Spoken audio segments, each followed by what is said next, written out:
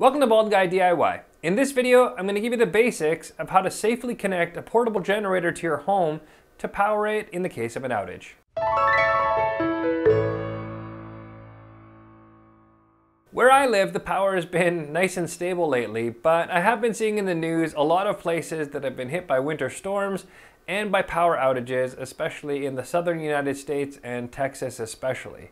One thing as an electrician that I've been asked over the years is how a portable generator can be hooked up to a home in order to give it power in the case where the electricity supplied by the utility has gone out. There are some really important considerations to make before you go ahead and do this. So in this video, I'm going to share with you the basic steps of making sure that your house is safe, that the correct breakers are turned off, and it's ready to go for you to connect the power from your generator and keep the most essential things in your home running. And no, I'm not talking about your computer or your internet router. I'm talking about things like your furnace. So without further ado, let's get into it. So the first thing to take a look at is what kind of generator you have, what wattage it's rated for, and also what voltage it's capable of producing. A lot of the cheaper camping type generators will only have a 120 volt outlet because they're mainly there to supply a plug-in for an appliance that you'd already have to use it while you're camping and then to turn off the generator when it's not in use. If you haven't bought a generator specifically to back up the power in your home, it's probably not going to be a direct replacement for what the utility already provides, but it's more of a band-aid solution to get you through the time when the power is not available and so that your pipes don't freeze, nobody suffers hypothermia or those kinds of things. While you won't be able to supply all the power to your appliances, you can make this work with a 15 amp, 120 volt outlet, the simple kind of receptacle that you see everywhere in your home. So if you have a generator with at least one of those, you're probably going to be able to at least keep the heat on in your home, assuming that you have a gas or oil burning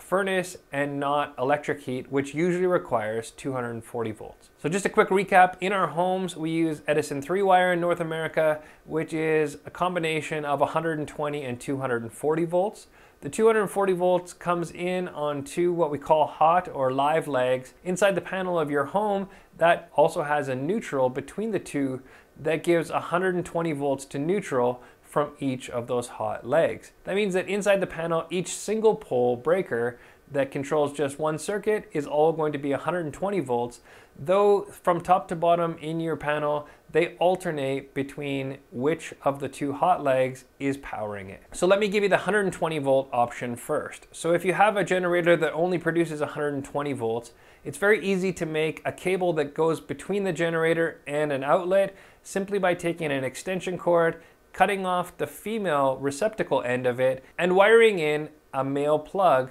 that matches the same as the other end. That way you can plug into the receptacle on the generator and also plug into a receptacle on your home, creating a flow of electricity that will power half of the circuits in your home, or at least half of the single pole circuits. Now before you actually go ahead and do that, make sure that you turn off the main breaker for your panel. That's the one that feeds the power into the panel from the utility. And it's super important that you turn off this breaker before feeding any electricity to your panel, because it can be very dangerous for two main reasons if you don't. The first reason is that if you don't turn off that breaker, the electricity that you provide is going to flow past just your own local home, and it'll start feeding into the electrical grid. Not only does that mean that other people in your neighborhood might also be able to use that power and overload your generator, but it also means that it's feeding the transformer in your neighborhood a lot higher voltage because it gets stepped up to transmission voltage. Our utility workers are hard at work trying to make sure that they can get power restored, and they're expecting the power to be de-energized or the circuits to be open when they're working on it. Now they usually take precautions to make sure that they're not contacting anything improperly, even if it's known not to be carrying electricity. But if you're energizing that circuit from your home, it does pose a significant risk to somebody working on the power lines. The other reason is that a generator needs to be properly synchronized before it connects with line power. So if you leave the utility supply connected, when the power does come back on, your generator and it are going to be in opposition to each other, and there's going to be a struggle that your generator is probably not going to win. So to protect your equipment, to protect the utility workers, and to protect yourself, you want to make sure that that main breaker is switched off before you supply any additional power to your electrical panel. So with that main breaker turned off, you can simply plug in this double-ended cable one end into a receptacle in your home and the other end into the generator. That's going to supply power to all of the 120 volt circuits that are connected to that same leg of the original supply. If you were to look from the top to bottom on an electrical panel, it would mean that, this section would be, the next would be off, the next one would be energized, the next one would be off, all the way down, alternating through your panel, depending on which leg you're actually feeding. In the case of a gas or oil fired furnace, it's typically going to only use 120 volts to run the fan and some of the controls. So depending on what receptacle you plug your generator into, it's going to depend on whether or not you catch the furnace on it. Most likely you're going to plug into a receptacle that's most obvious, one that's already on the exterior of your home, because your generator should always be run outdoors, and you're going to find pretty quickly if it does actually work for the furnace or if that's on the other leg of the panel. Because I never recommend someone without proper training opening up their panel, I would, instead of telling you to move circuits around in your panel, tell you to try hooking that plug up to different receptacles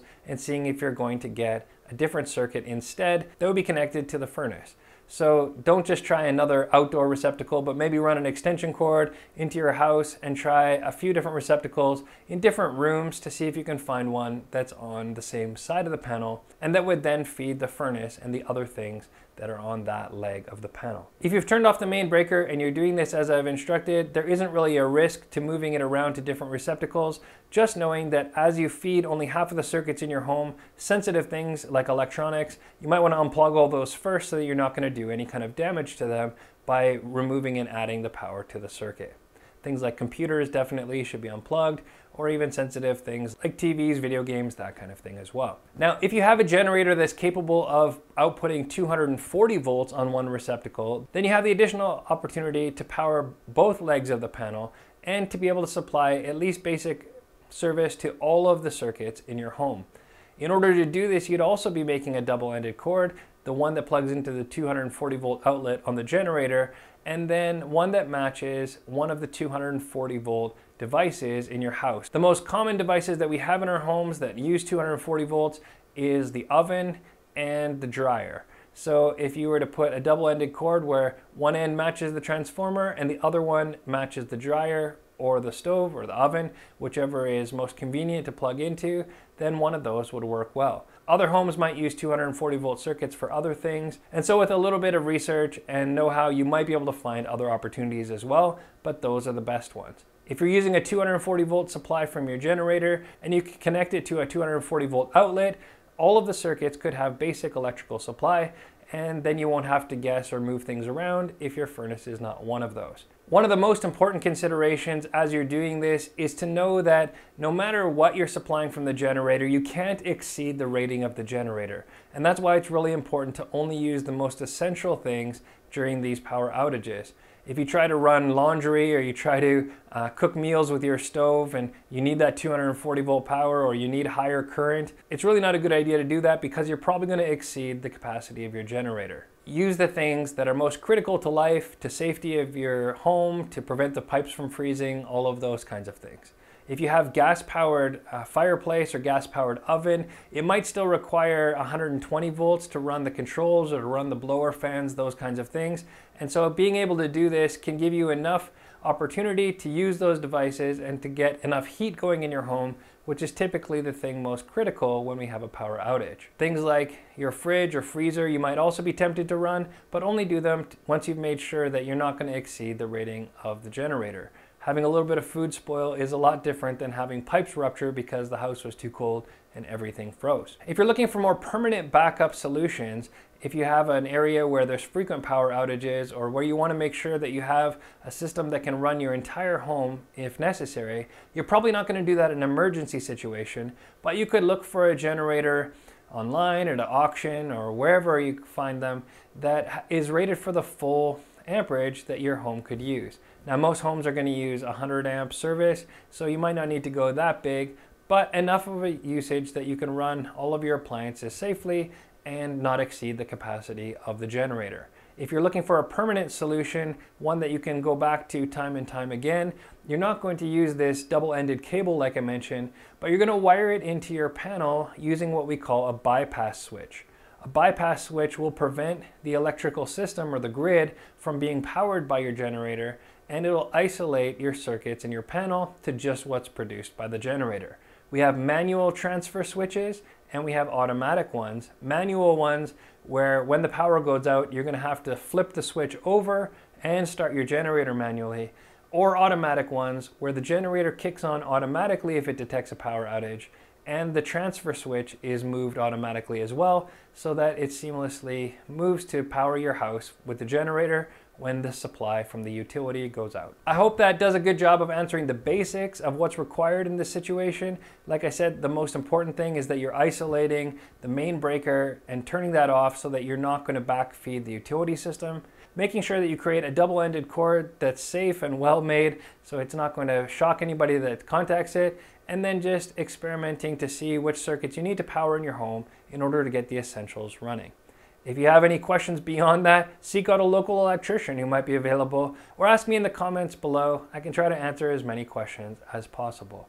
When in doubt with electricity, always seek professional advice, but this is the kind of situation when an emergency arises where it might be necessary to just find something that works in the short term so that your house doesn't freeze up, everyone stays safe and sound, and you get through and get back to life when the power comes back on. Of course, when you know that the power is back on, you're not going to know that in your own home because you've turned off the breaker. But if you were to temporarily disconnect it, try the breaker periodically, or if you're following local alerts, maybe on your cell phone or something like that,